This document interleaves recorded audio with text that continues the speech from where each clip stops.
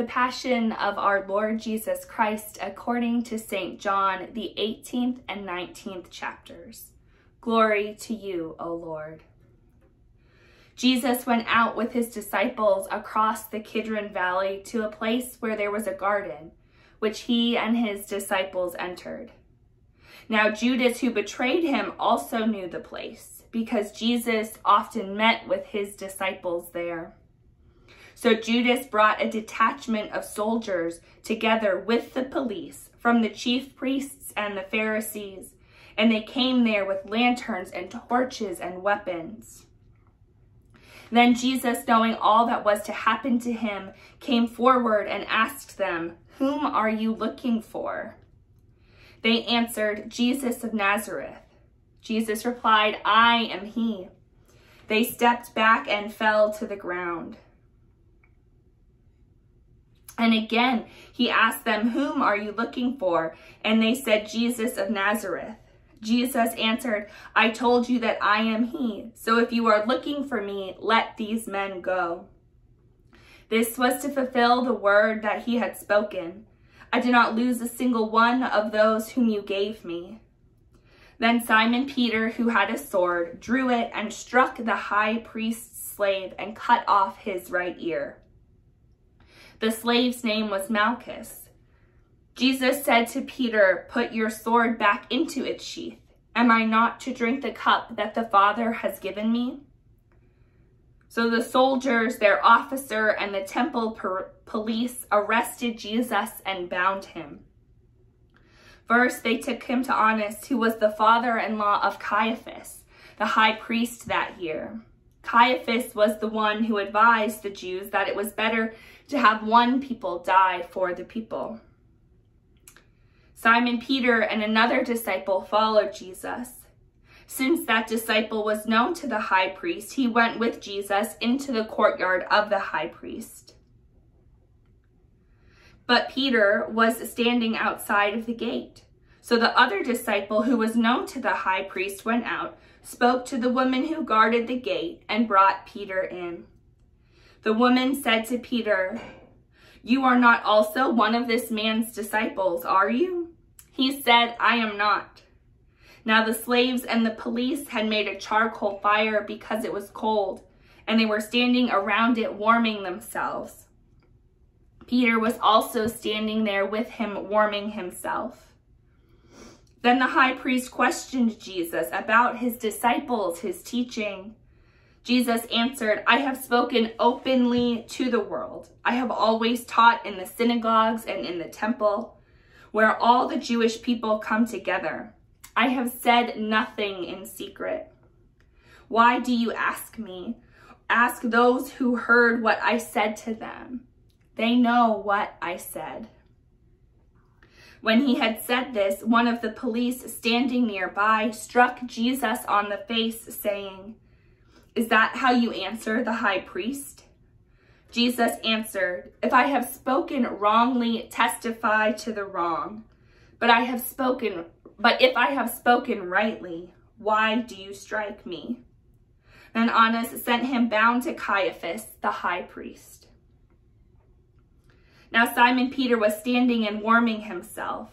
They asked him, "You are not also one of the disciples, are you?" He denied it. He said, "I am not." One of the slaves of the high priest, a relative of the man whose ear Peter had cut off, asked, "Did I not see you in the garden with him?" Again, Peter denied it, and at that moment the cock crowed. Then they took Jesus from Caiaphas to Pilate's headquarters. It was early in the morning. They themselves did not enter the headquarters so as to avoid ritual defilement and to be able to eat the Passover. So Pilate went out and asked them, "What accusation do you bring against this man?" They answered, "If this man were not a criminal, we would not have handed him over to you." Pilate said to them, "Take him yourselves and judge him according to your law." The Jewish authorities replied, "We are not permitted to put anyone to death. This was to fulfill what Jesus had said when he indicated the type of death that he was to die. Then Pilate entered the headquarters again, summoned Jesus, and asked him, "Are you the king of the Jews?" Jesus answered, "Do you ask this on your own, or did others tell you about me?" Pilate answered, "I am not a Jew, am I? Your own nation and the chief priests have handed you over to me. What have you done?"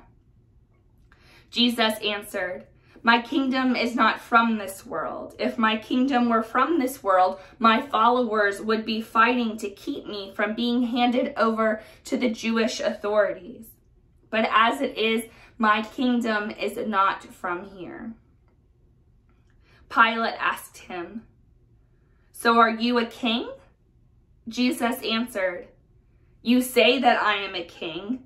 For this I was born, and for this I came into the world, to testify to the truth. Everyone who belongs to the truth listens to my voice." Pilate asked him, "What is truth?" After he had said this, he went out to the crowd again and told them, "I find no case against him, but you have a custom that I release someone for you at the Passover. Do you want me to release the King of the Jews?" They shouted in reply, "Not this man, but Barabbas." Now Barabbas was a bandit.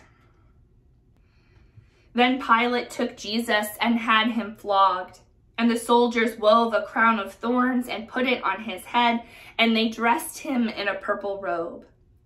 They kept coming up to him, saying, "Hail, the King of the Jews," and striking him on the face.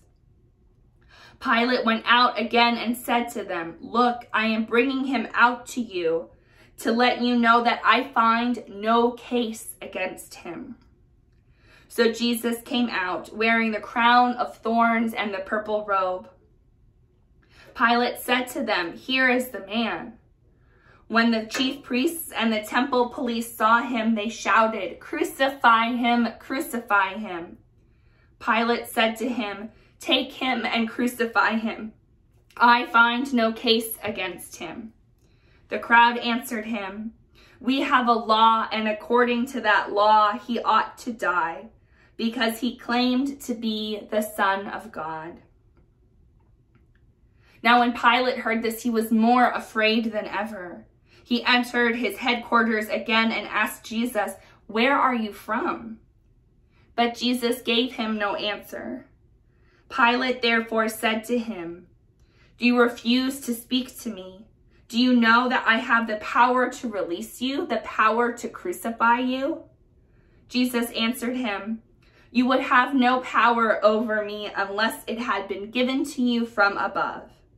And therefore the one who handed me over to you is guilty of a greater sin." From then on, Pilate tried to release him, but the crowd cried out, "If you release this man, you are no friend of the emperor. Everyone who claims to be a king sets himself against the emperor." When Pilate heard these words, he brought Jesus outside and sat on the judge's bench at the place called the Stone Pavement, or in Hebrew, Gabbatha.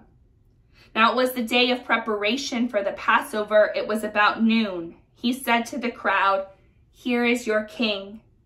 They cried out, away with him, crucify him." Pilate said, "Shall I crucify your king?"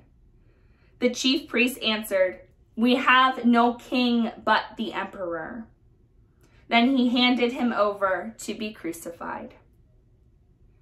So they took Jesus, and carrying the cross by himself, he went out to what is called the place of the skull, which in Hebrew is called Golgotha. There they crucified him, and with him two others, one on either side, with Jesus between them.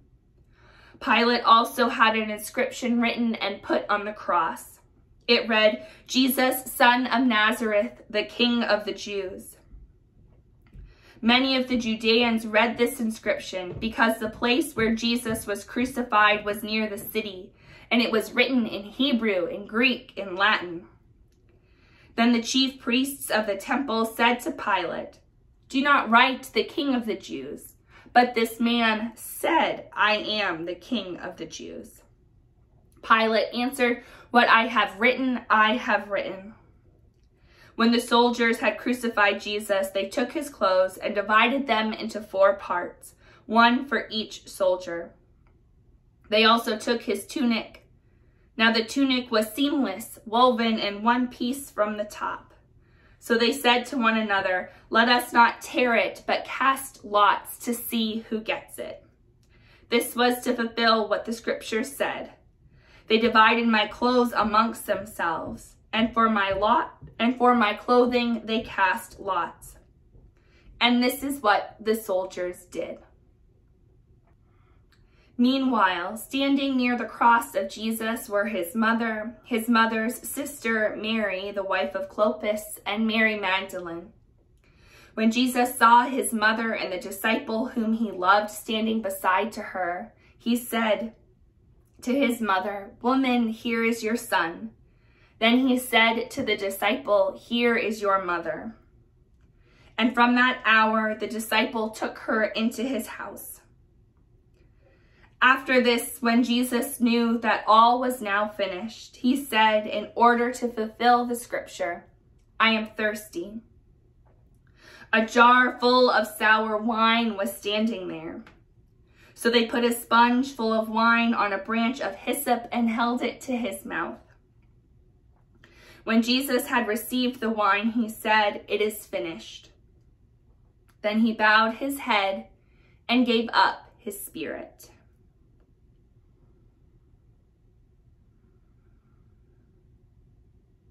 Since it was the day of preparation, the Jewish authorities did not want the bodies left on the cross during the Sabbath, especially because that Sabbath was a day of great solemnity. So they asked Pilate to have the legs of the crucified men broken and the bodies removed. Then the soldiers came and broke the legs of the first and of the other who had been crucified with him. But when they came to Jesus and saw that he was already dead, they did not break his legs. Instead, one of the soldiers pierced his side with a spear, and at once blood and water came out. He who saw this has testified so that you might believe. His testimony is true, and he knows he tells the truth. These things occurred so that the scripture might be fulfilled. None of his bones shall be broken. And another passage of scripture says, "They will look on the one whom they have pierced." After these things, Joseph of Arimathea, who was a disciple of Jesus, though a secret one because of his fear of the temple authorities, asked Pilate to let him take the body of Jesus. Pilate gave him permission, so he came and removed his body. Nicodemus, who at first had come to Jesus by night, also came, bringing a mixture of myrrh and aloes weighing about 100 pounds. They took the body of Jesus and wrapped it with the spices in linen cloths, according to the burial customs of the Jews. Now there was a garden in the place where he was crucified, and in the garden there was a new tomb, in which no one had ever been laid. And so, because it was the Jewish day of preparation, the tomb was nearby, they laid Jesus there. The Gospel of the Lord. Praise to you, O Christ.